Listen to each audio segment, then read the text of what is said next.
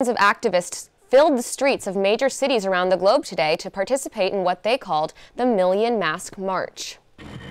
The hacktivist group anonymously organized the event.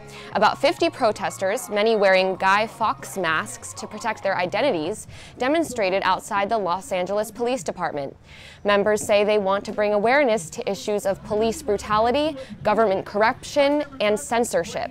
We have no other alternative but to take the streets, but to say we're tired of our friends and families being shot in the streets. If we get 1,000 people to follow us from this who weren't following us before, great. If we get one person to open up their mind, look at this world and say, yeah, you know what, this is really corrupt and we need to fix this, then I've done my job today.